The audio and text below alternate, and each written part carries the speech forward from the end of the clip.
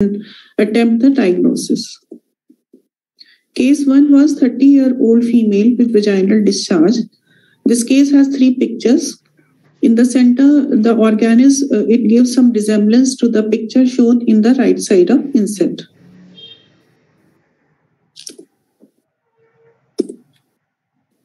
This is another picture of the same case. Again, the insert picture gives some resemblance to the diagnosis. This is another picture of case 1. The insert picture again is a clue to the diagnosis. Case 2 was 35-year-old female with vaginal discharge. The organisms shown on the left side of the picture have resemblance to all the 3 pictures shown on the right side. This is another picture of the same case, and the organism has some resemblance to the picture shown in the left side of insert. Case 3 was 20-year-old female with vaginal discharge. The organism is indicated by a red arrow. This is another picture of the same case. The insert on the left side is again a clue to the diagnosis. Case 4 is 25-year-old female with fishy odor vaginal discharge. The insert picture is again a clue to the diagnosis. Case 5 was 30-year-old female with genital blisters. Case 6 was 40-year-old female with cervical erosion.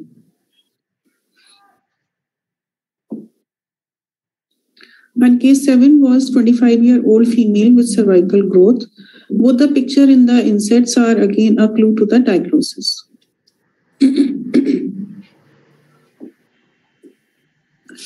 So coming on to my lecture, the term infection was replaced by organism in the 2001 Bathesda system for reporting cervical cytology, because mere presence of organisms does not always indicate clinical infection, and clinical management is guided by sign and symptom in most cases. Although identification of organisms is not the primary aim of Pap test, it is an added benefit that can be helpful clinically. In Bathesda system, the organism came under the category of negative for intraepithelial lesion or malignancies. These organisms are TRICHOMONAS vaginalis, CANDIDA, bacterial vaginosis, ACTINOMYCES, HSV, and CMV. The cervical cytology has relatively high specificity for most of these organisms, although a confirmatory test is often merited. Nowadays, LBC vials are routinely used for both morphology and microbiologic testing like Neisseria gonorrhoeae, Chlamydia trachomatis, and high-risk HPV. The first organism is Trichomonas vaginalis. It is one of the most common curable sexually transmitted disease usually seen in young females, but can also occur in males leading to urethritis or prostatitis.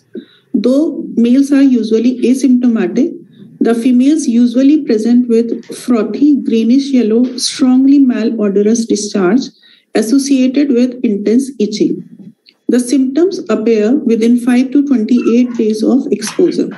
The vaginal and the cervical wall are congested with punctate hemorrhage resulting in strawberry appearance. The organism is 15 to 30 micron in size and it is oval to pear, angulated to kite in shape, having a thin elliptical pale eccentrically placed nucleus, cyanophilic to gray cytoplasm, having eosinophilic granules. These organisms has been shown by green arrow in the picture. The flagella may be seen sometimes in the smear. A large filamentous bacteria known as leptothrix, as indicated by purple arrow, if present in the smear, warrant for the search of Trichomonas vaginalis, although the reverse of the same is not true.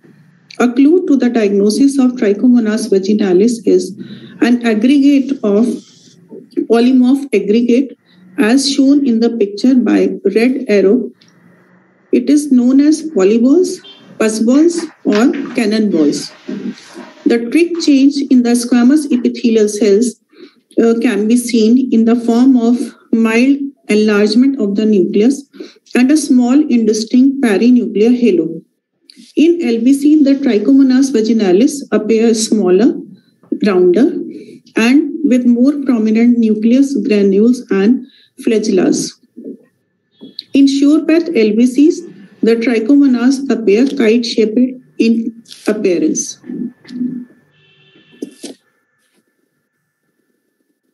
The next organism is Candida. It is very common during pregnancy and is associated with change in vaginal glycogen flora or pH. The risk factors are immunosuppression, diabetes mellitus, debilitating illness, steroid, broad-spectrum antibiotics, chemotherapy, alkaline douches, which disrupt the normal vaginal flora, leading to proliferation of Candida. Patient present with a non-malodorous, thick, white, cheesy discharge associated with itching. The mucosa is red and inflamed. The organism is eosinophilic to grey-brown in color, and it exists in the form of pseudohyphae and budding yeast, giving a stick and stone appearance and also resemble to spaghetti and meatballs and balloon dogs. The hyphae are aseptate and show constriction, giving a resemblance to strings of sausages. In LVC smears, the squamous epithelial cells are arranged in linear array and they are pierced by pseudohyphae, and they can be seen in the form of a roulette, and this gives an appearance of shish kebab. The most common species is Candida albicans, which can be seen both in yeast and pseudohyphae form. The next infection is bacterial vaginosis. Bacterial vaginosis is most common cause of abnormal vaginal discharge in childbearing age, and it is associated with PID, preterm birth, and post-op gynae infection. It represents a shift in vaginal flora from lactobacilli to polymicrobial syndrome involving many obligate and facultative anaerobic bacteria. Most commonly, Gardnerella vaginalis, Streptococci, bacteroids, and mobilincus. The clinical diagnosis of bacterial vaginosis is made if 3 out of 4 signs are present. Number 1, thin grey-white vaginal discharge with fishy or ammonia-like odor. 2, positive whiff test. When 10% KOH is added to the discharge, amines are released, giving a fishy odor. 3, a vaginal pH of more than 4.5 because of lack of lactobacilli. And 4, presence of clue cells as shown in the picture with green arrow. The clue cells appear when there is raise in the vaginal pH. The Gardnerella vaginalis, which is a small coma-shaped cocobacilli, they stick to the squamous epithelium cells like a velvety coat and obscure the cell margin, giving a chagra appearance. In conventional smear, the background show many cocci, giving a filmy or sandy appearance, as shown in the picture with the red arrow. In LVC, the background is usually clean. The next infection is actinomycosis. Actinomycosis of female genital tract is rare, as actinomyces israeli usually cause superficial colonization rather than invasive infection.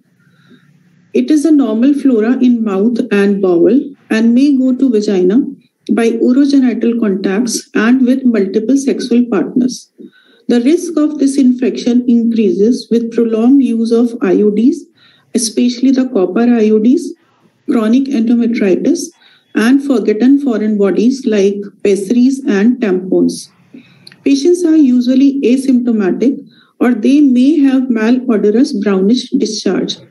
Pain, if present, usually indicate PID or invasive infection.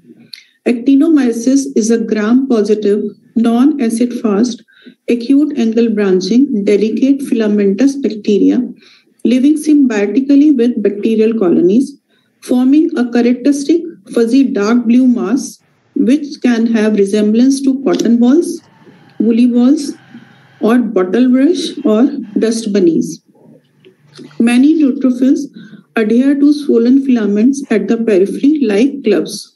In LBC, the filaments, they appear more fine and delicate with less polymorphonuclear cells in the background. Next infection is herpes simplex virus. Herpetic means to creep or serpentine. We cannot distinguish HSV type 1 or 2 on Pap smear. Cytology smears show characteristic nuclear changes.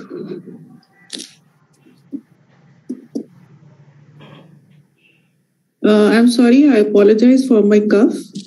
I was speaking about herpes simplex virus. The cytology smears show characteristic nuclear changes in the infected epithelial cells signified by 3 Ms. Large multinucleated cells with molded nuclei and margination of chromatin giving thickened nuclear membrane. The nuclei have ground glass appearance due to presence of viral particles. Though seen in less than 50% of cases, eosinophilic intranuclear inclusion surrounded by a halo is tightly characteristic and indicate impending cell death. I'm sorry, one may also see mononucleated infected cells with characteristic nuclear features. The next infection is cytomegalovirus. Though serological evidence of CMV is common, it is rarely seen in Pap smear. Most commonly seen in immunocompromised individual, and it affects usually endocervical cells, though it can also be seen in the stromal cells. The characteristic cells are sparse, showing cellular and nuclear enlargement. A large eosinophilic intranuclear viral inclusion surrounded by a prominent halo give a owl eye appearance.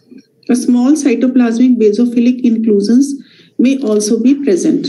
One may also see multinucleation, but usually there is no nuclear molding as compared to herpes simplex virus. Next is granulomatous cervicitis, which we come across a few times in our practice.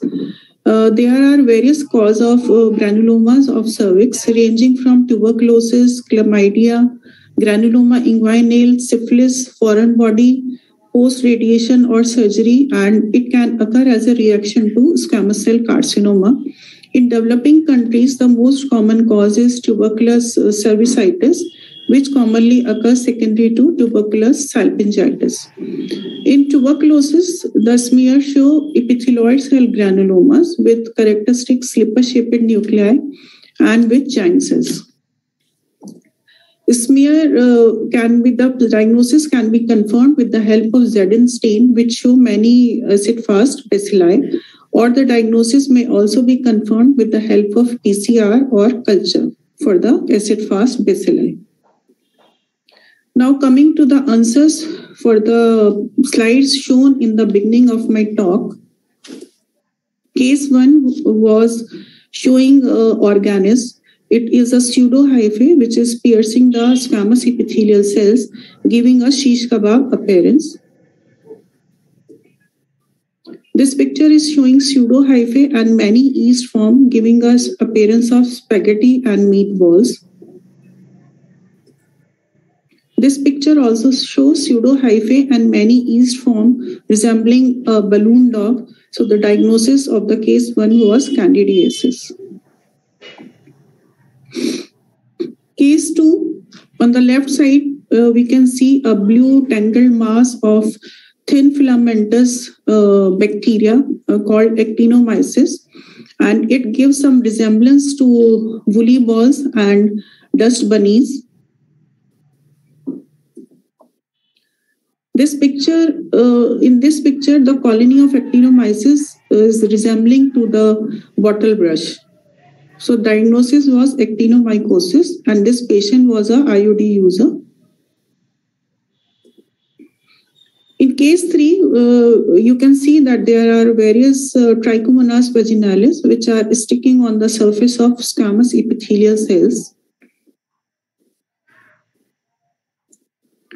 This is the picture of the same case. You may see many kite-shaped angulated Trichomonas vaginalis feeding on the squamous epithelial cells, and this appearance is resembling to the pizza topping. So the diagnosis of the case was Trichomonas vaginalis.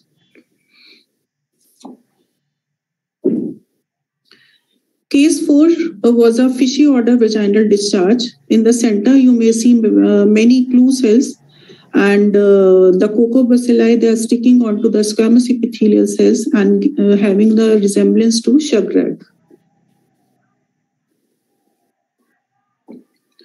This case 5 had genital blister. In the center, one may see a large squamous epithelial cells, multinucleation. There is molding of the nuclei. There is margination of chromatin.